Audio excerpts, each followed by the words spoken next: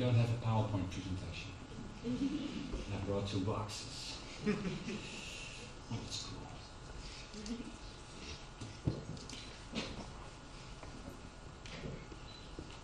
What if I told you that inside this box might be the answer to one of your biggest questions, perhaps your deepest mysteries, or a family secret?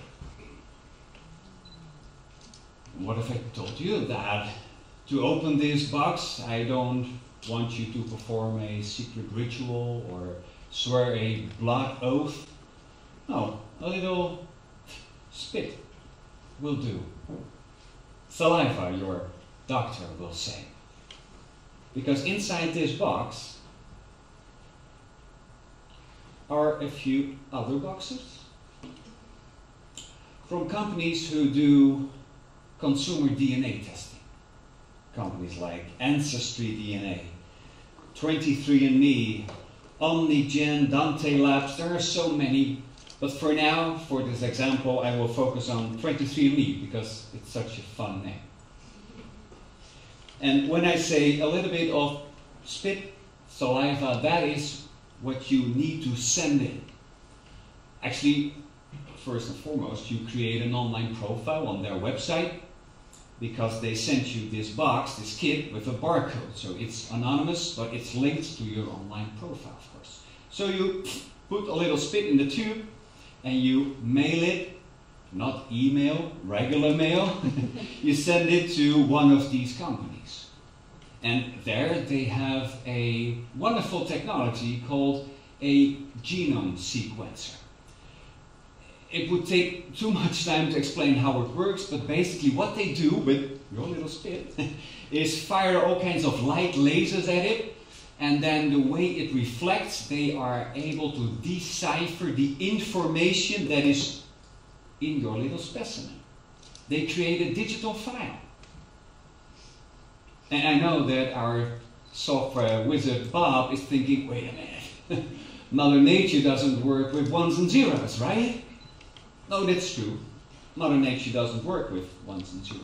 It works with 4 letters. AC, GT. AC, GT. If you put those together a couple of billion times, AC, GT, in random order, you might have written your own sourceware, your firmware, your source code. Because I'm sure you know this, Biology 101, in every cell of your body is this little USB stick with information about how your cells should grow. Imagine this, a little USB stick. When I signed up for 23andMe, I was able to download also my ACGT file. Indeed, it was a few gigabytes of ACGT. Well, in every cell of your body, there is this little USB stick to tell your cells how to grow, telling your organs how to grow. To grow? That's a new word. Telling your organs how to grow, telling your body how to evolve over time. So this is important stuff. And it's my firm belief, this is why I'm giving this talk, that companies like 23andMe are actually going to be the Googles of the 21st century. Just think of it. In the did I say 21st century? I hope so. Let's do this again for the edit. It is my firm belief that companies like these companies are the Googles of the 21st century. Just think of it. Google built an entire empire in the 20th century on a database and a set of algorithms. The database was just a large text file. All the web addresses in the world and some metadata. Yeah, it's a text file. And algorithms like PageRank, so that if we search something, they can find the right results for us. Well, companies like 23andMe also are building a database. I am just one row in this database. There are millions of other people who have also uploaded their digital twin, a form of DNA sample, to this company. And 23andMe and these other companies are now coming up with algorithms to find patterns in their data. Basically, it's like Amazon. People who bought this also bought that. Simple stuff, big effect. People with these genes, fill in the blanks. I get monthly emails that say, hey Jim, a new medical report came out that shows that people with a certain gene, by the way, the gene we know you, Jim, have, yes, you, that in their 40s, these people are more likely to suffer from. Click here to find out more. Wait a minute. And I know some of you are thinking, yeah, you know, I don't care about my future health. When I get sick, I'll know it. Yeah, sure. You can pretend for 3 seconds and then you click the link. And then they take you online to a secure surrounding because you have to prove that your gym, right? It's sensitive information. And then, before they give you the information, they say, are you sure you want to know this? Wait a minute. Yes? Are you sure that you want to know this? I'm not kidding. It's an American company. Don't sue us. We'll sue you, right? So, yes, I want to read. And then they give you the information. Now, I know how you're feeling right now. It's a bit disturbing, perhaps. It doesn't start out that way. It starts very playful. I still remember, as if it was yesterday, the first email I got from 23andMe. They said, Jim, we have received your sample, we've digitized parts of your DNA, we've looked at it, we've run a couple of algorithms, and we just want to check some things with you, if that's okay. Sure, come on. The first question that I got was, Jim, we've looked at your DNA. Is it true that you can move your eyebrows independently from each other? Yeah, I had the same reaction. I said, Jesus, I paid a lot of money for this project. Now they're asking me about my eyebrows. But I was sitting behind my computer going, wait a minute. Yes, I can do it. Could you try it? Can you move your eyebrows independently? People, if you're playing the home game, do so as well? Yeah. Oh, yeah. No. It turns out it's very rare. I thought everyone could do it. No. It's actually genetic. So, check. Then they said, is it true, Jim, that your ring finger is longer than your index finger? And I was like, wait a minute. Yes! It's also genetic. Well, I can give this talk for hours. They were checking all these things just to make sure that I was me. Because it was yes. So they were gaining my trust. They were validating their data. And the moment they did that, I sort of trusted them. It sounds silly to say, but okay, if you can predict my funny eyebrows, then perhaps you can tell me a lot more. So, curious nerd that I am, I also clicked on Ancestry. And they said, Jim, we've looked at your DNA and we think that 35% of your ancestors came from Germany and France. And I was like, yeah, with a last name like Stolze. Way to go, 23andMe. You pay a lot of money and then they tell you what you already know. Because I know these stories, right? In my family, my father's side had Dr. Stolze. Yeah, that's German. And my mother's side is French. I know this. But I clicked on the other percentages. Because 35% isn't a lot.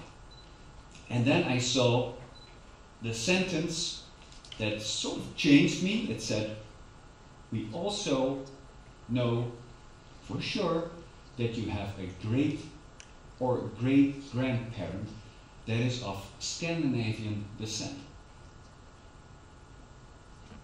Wait a minute. No, Stolze and French, I'm not Scandinavian. I've never heard stories about a Swedish uncle or a Danish aunt. These stories don't exist. So I was about to type a very angry letter to 23andMe saying there's a bug in the software, but I thought, you know, perhaps I should call up my father. That's what I did. Hey Dad, what's up with all the Scandinavian genes? And he was like, how the hell did you find out? Well, I used Google. So I explained to him, and it turns out there is this big family secret in the Stolze family. It turns out that my father's father, my opa yo, my grandfather, isn't my father's father. And my father had only known for a few years. He was just finding out that he had other brothers and sisters. He was getting to know them, and he was waiting for the right moment to tell his only son. But I beat him to it because I'm such a big nerd that loves data.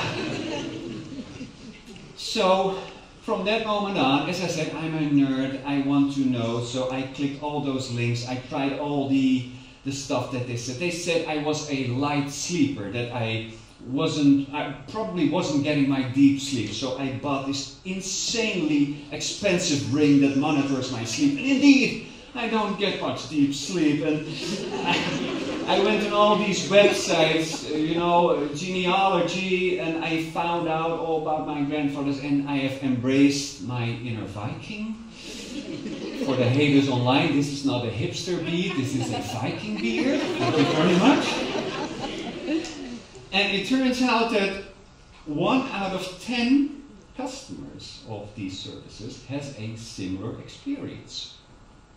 During Carnival, it's 1 out of 8. No, this isn't true at all, but 1 out of 10 customers of me has a similar experience. They're actually, I was in a webinar last year with people from the Midwest of the United States. They were proud Americans, proud of their heritage, and they also took the test. One of the guys went, "God damn, I'm 40% Mexican." All right. Congratulations, yeah. So, yeah, this stuff is interesting, it changes you, and I think that I might be now the odd one out, but my big prediction is that soon everyone will do this. Because the price is going down so fast. As I said, I paid way too much, I paid thousands of dollars. Right now, you can go to Dante Labs. They sequence your entire genome for a couple of €100.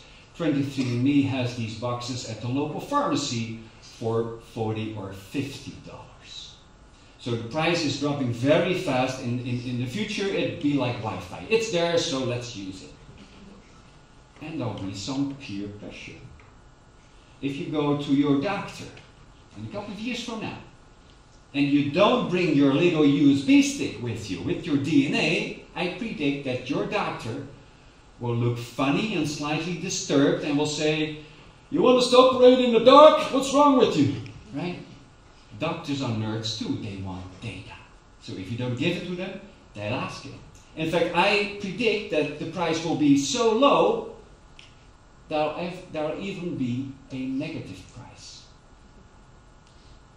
Healthcare insurance companies will pay you to have your DNA digitized. So that is one prediction. That is inside this box. There will be even products on the market. Oh man, I love this. This was the DNA dinner. I went to a restaurant that didn't have a menu and where you couldn't pay for your entrance ticket. All you had to do was send in a little spit. They digitized the DNA, they ran their algorithms on it, and they predicted what I should eat, not what I like. And I liked it. So you'll see more and more of that happening in the future. Never drop your data on stage. Right. But that's this box. This is yesterday and a bit today. In this box is the future. I'm looking at my time assistant to ask if I still have time to talk about the future. 3 minutes. Yes, I do. So I'll keep it short. This is actually a whole new TED Talk, and people are getting really anxiety right now because I'm talking about the future.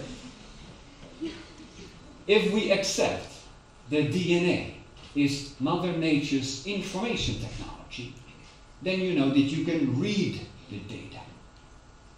In this box, I'm telling you that you can also write DNA, rewrite DNA.